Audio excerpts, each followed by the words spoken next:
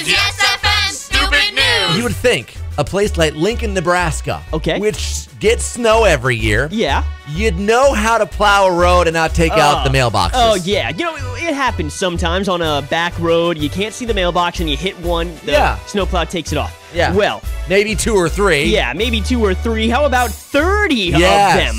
That's what happened on this one street called Normal Boulevard. Things were not so normal. A normal amount of snow. Snowplows drove by and they took out the snow. And they also took out 30 mailboxes. The city has said that they are going to replace the mailboxes, so that's good. But, I mean, you're going to have to put your mail on hold for a little while. I have never, and I probably never will, go to see a doctor who practices out of his house. Yeah, just come on back into the garage, and I'll see what's wrong with you.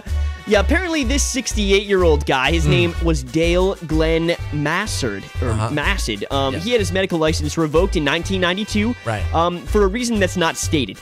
But there was a tip to authorities that he was still practicing medicine in his house. And taking clients and prescribing drugs and whatnot.